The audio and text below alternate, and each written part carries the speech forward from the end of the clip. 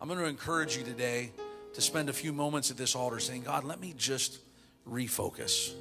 Let me just spend a little bit of time reconsecrating, refocusing. God, am I really living to the purpose that you've called me to? Am I really running the race that you've called me to?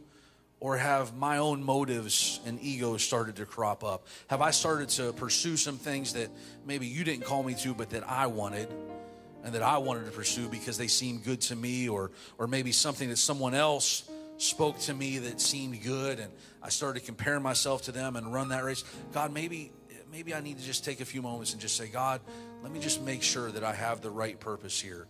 And if you're here today, and I've got good news for you, if you're here today and you've not yet discovered the purpose that God has called you to, you can start on that purpose. You can start on that race today. And I can promise you this, if you've been chasing fulfillment and purpose in anything else in this world, and I would challenge you today to turn your eyes from all of those things, to turn your eyes from all the things of this world, to turn your eyes from all of those distractions, and to just start to listen to the voice of God calling you. And here's the amazing thing. He is calling you.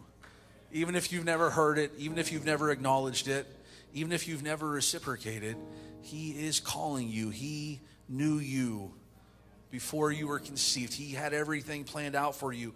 He has an incredibly amazing and fulfilling race laid out for you to run, a purpose that only you can fulfill.